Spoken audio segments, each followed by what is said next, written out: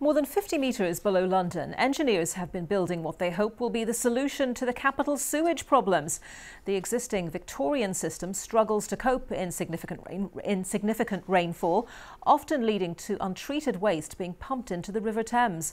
Our environment correspondent Jonah Fisher has been given rare access inside the super sewer to find out how it's going to help.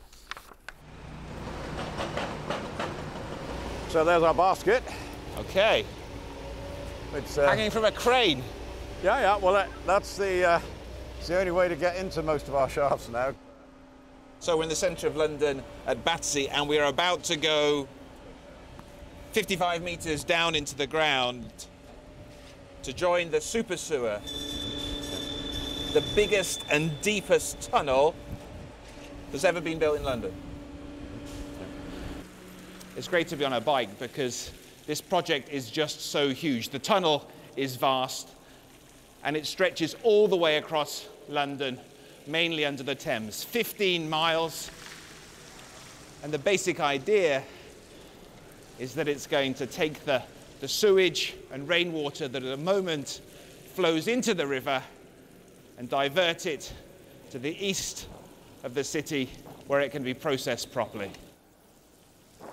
I'm Andy Mitchell, I'm the Chief Exec of Tideway, and we're building this new sewer. Here we are at the Victoria interception point, which is this connection tunnel here. So this is where eventually the sewage will flow in.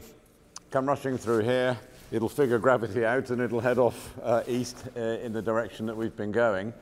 So at the moment, the sewage and water, that's just going straight into the river. When it spills, it goes into the river, yeah.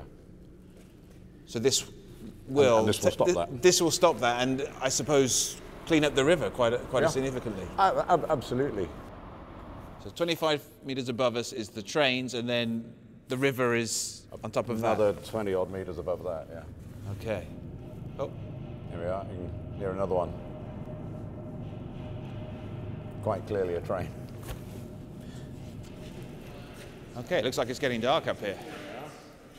It's really quite spooky without the lights on. Yes. And this is what the tunnel will be like when we finish. There are obviously no lights, nothing in it at all.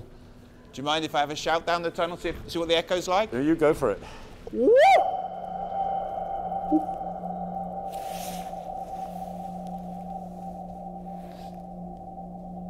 It's still going. That will be going all the way to the end of the Tideway tunnel, right in East London, where the sewage is going to be processed, and coming all the way back here. It's pretty amazing. Yeah, there is light at the end of the tunnel. We've had quite a nice cycle today, quite enjoyed it.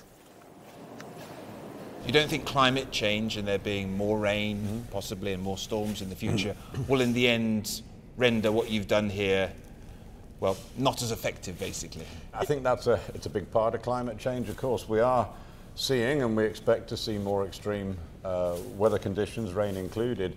And yes, that's going to mean this tunnel gets used more.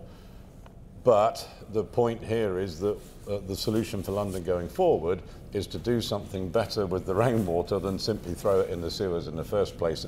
And that is what's going to make the difference going forward. So this tunnel is buying London time Yes. to sort out the big issue, which is separating out sewage and rainwater. Correct. That's exactly what we're doing.